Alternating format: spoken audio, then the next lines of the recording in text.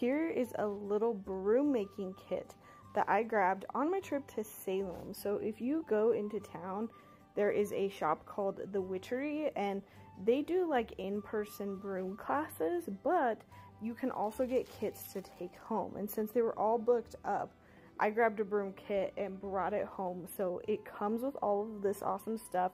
You get to choose one charm, and I chose black tourmaline in the pendant, as well as like a little moon charm.